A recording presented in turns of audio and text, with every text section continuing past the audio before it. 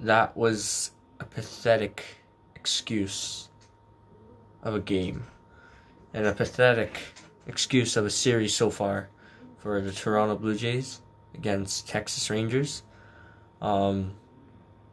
Again today or yesterday, Toronto lost 10-0. And it was laughable. It was so bad. Not many words to say. You lose 10-0. Not a single runner got to second base. And yeah, Toronto, we need to win tomorrow. Game 4. To stay half a game back, and then we'll see what we can do to finish off the season. Welcome back to my channel. I'm in Korea right now, in Ilsan. So it's completely different timeline. And yeah, my mouth still hurts, so excuse the pronunciation. But yeah, Jays lost 10-0. In game 2, they lost 6-3. Game 1, I believe, they lost 10-4 the first game. Or was it 6-3, 10-4, then 10-0? But regardless, we've been outscored badly. And who's at fault? Why did we lose? Well, our starting pitching hasn't been great, but I don't blame them. All season long, we were like number one of the best starting pitchers. Our pitching and defense has been fantastic this season, but it can only bail you out for so long. Hitting has to get going, and the focal point is Bichette and Vladdy Guerrero Jr. Now, I love Vladdy. Vladdy's my boy, or I thought he was, but right now he can't hit third.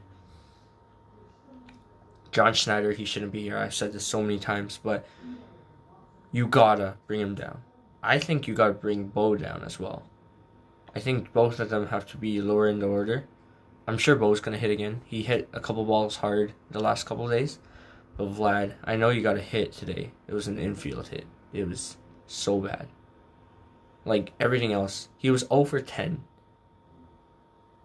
They were 0 for 10 combined after the first 2 games, Bo and Vladdy. They are supposed to be the franchise players for us. Right now, who's carrying us? Biggio, Babe Schneider, Ernie Clement, Santiago Espinal. Those are the guys that are carrying us. Guys that are in AAA. Guys that, almost like they shouldn't be the ones carrying, but they are. And it's been frustrating, but we gotta win tomorrow. We gotta win with Gausman on the mound. He's up against a very tough customer. Forgot who are we up against. The Jays are up against Nathan Eovaldi. He has better numbers than Gausman. Not a lot of pitchers can say that, but he does. And the Jays have to find a way to win, and preferably a lopsided win. And it all starts with moving Davis Schneider. Horwitz as well. He's been doing well. Horwitz, Davis Schneider. I have the lineup that I want for tomorrow. I want Springer, Schneider, Bichette, Biggio, Guerrero, Kirk, Varsho, Clement, and Kiermaier. I put Varsho instead of Merrifield because, first of all, Merrifield hasn't been hitting well lately, which sucks, but he's been good all season. So can't really blame him too much. But Varsho's a left-handed bat, and that will balance the righties-lefties. It'll be Guerrero, then a righty, lefty, righty, lefty. So good balance there.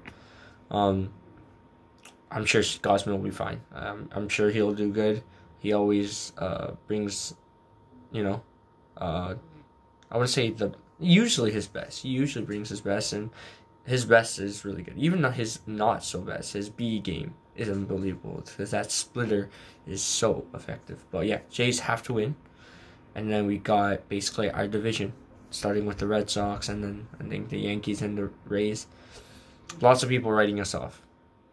They've done it all season, and I want us to prove that small ball, pitching and defense wins championships, and big offense like we have for the last couple of years is only for show, and it's not going to be effective in the playoffs. We got to make it there first, boys. So let's do it. Go Jays, go. God bless. And greetings from Korea. Canada, I'll see you soon. And yeah, come on, Jays, please. Let's get a win.